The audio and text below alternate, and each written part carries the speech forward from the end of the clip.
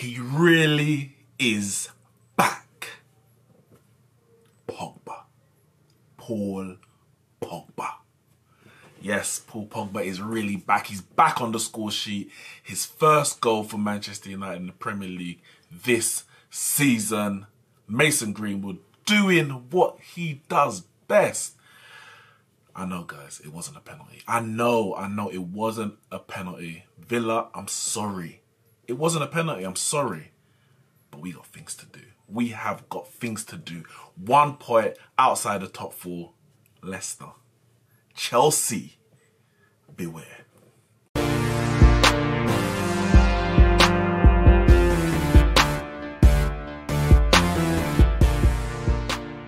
Yes, guys, this is your match review for Aston Villa versus Manchester United. Before we go any further, make sure you hit the like button, make sure you share the video and subscribe to the channel. It's finished, Villa 0, Man United 3, 17 games unbeaten, 46 goals scored, 12 conceded. Ollie's Tricky Reds, that's what they're calling him. Ollie's Tricky Reds are on the march to top 4. We close the gap even further. We close the goal difference even further. Week on week, it's getting closer. Top 4 is within our grasp.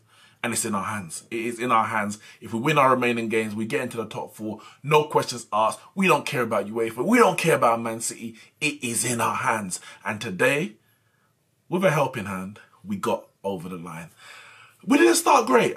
We did not start great. First 25 minutes, poor. We were actually, to be honest, first half we were poor. The whole first half we were poor. We were 2-0 up at half time and we were poor, which to some extent is a sign of a good side. If you can win while still playing bad, because we played well since we come back from lockdown. You know, we played well against Brighton, Bournemouth, Sheffield United. You know, in moments against Spurs after Pogba and Greenwood came on. Norwich game in the FA Cup wasn't good. And the first half today was bad. I'm not going to lie, it was bad. We couldn't string passes together forward. Everything was going back, and I kept wondering, why are you passing it back? If you're gonna misplace the pass, it's better you pass it forward. You pass it back, you put someone in trouble. It wasn't good. We were slow. There was lack of energy. Now the Bournemouth game, as I said, I think that was complacency. I don't think we were complacent here. I think it seemed like we were. I don't know if we were mentally tired, mentally fatigued, or I don't know, we just didn't get in our stride in that first half. It can't be, it's not fatigue, because the second half we were much better. We were on it, running everywhere, but we weren't good, and Villa just kept coming and we couldn't seem to get a grip of the game. Pogba and, well, more Matic than anything, was holding on to the ball too long. We weren't gaining control of the midfield. Wan-Bissaka was struggling on the right in terms of his one-on-one duels, and also I think it was 2 possible chances, especially a good one for Jack Grealish was created from his misjudgment of a cross onto the back post, and they put that through a couple of times and we got away with it. And just before we got the penalty, which we're gonna speak about, just before we got the penalty, I think it was El Ghazi or one of them struck the post, and they had options on the break, and that was from Matic dribbling out, tackled inside his own half. And they were broken like 3-on-2, and Maguire had to kind of position himself to not allow, sorry, I think it might have been Samatta down his left-hand side, an easy pass for him, and made Trezeguet or whoever it was, El Mohamed, take the shot and hit the post, and we got lucky. And no sooner did they hit the post, we went on the other end and got the penalty. Let's talk about the penalty. As I tweeted, as I said, it wasn't a penalty. John Moss got the wrong decision, made the wrong decision. It wasn't a penalty.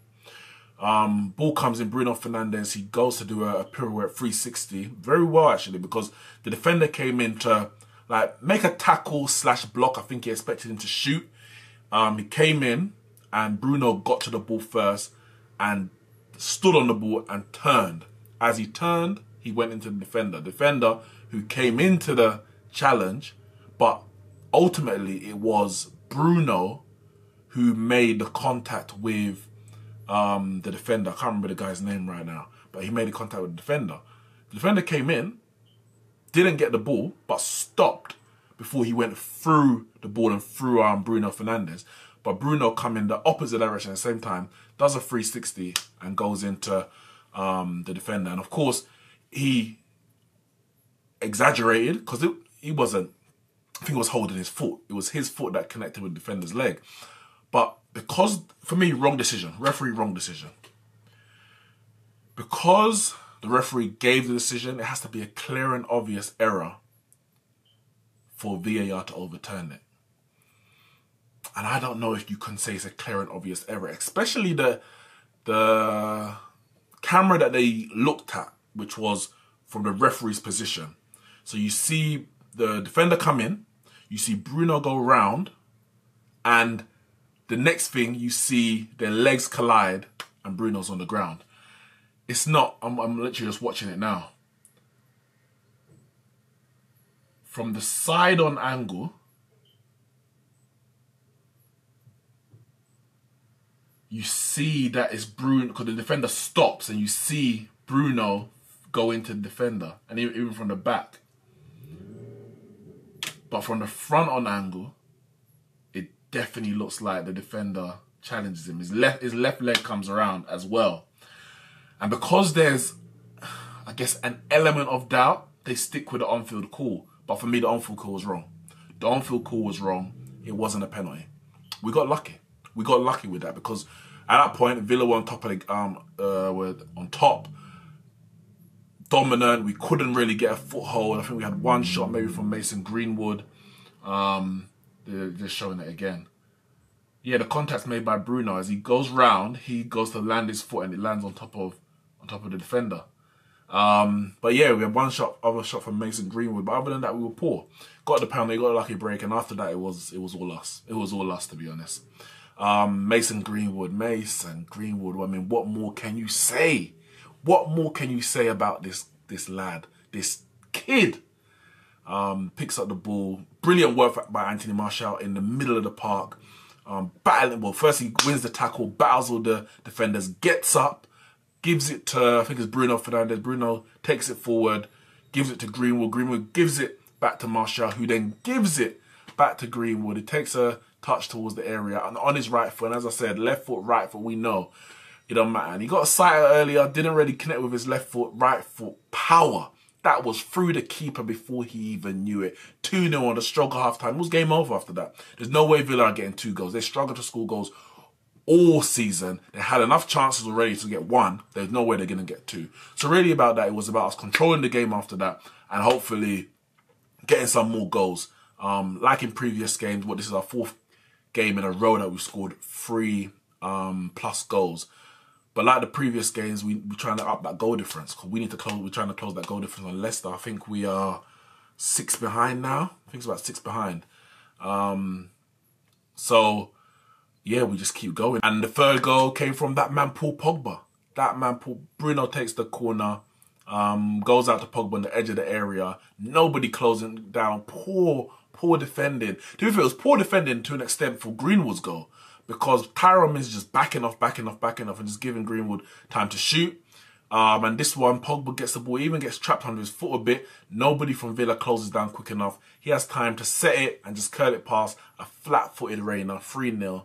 And it was just about trying to get some more goals, to be honest. Up our tally, up our individual tally as well. Martial had a chance, smashed off the bar. Rashford had some good work down the left, crosses it to Wan-Bissaka and he heads past the post. Really should have scored inside the 6-yard box. Should have scored that. Then Rashford had a chance right at the end. Pogba goes forward and slots him. He makes a diagonal run in and slots him through, and Reina makes a good save with his foot. We could have had 4 or 5. Really should have had 4 or 5. But 3-0. I'm taking it. I'm taking it all day long. We are on some scintillating form, I tell you. We are on some scintillating form, and I am loving it. The rivals are... they're moaning, which means we must be doing something good. We must be doing something good. And on the back of the news that Pogba might be signing a new contract, on the back of the news that Jadon Sancho wants to join Man United, and now we're closing on a Champions League position, rivals in the mud, Man United is surging forward. Oli is at don't say the rest. We ain't doing that today. That's it for the match review. Make sure you hit the like and subscribe button. I'll see you all soon.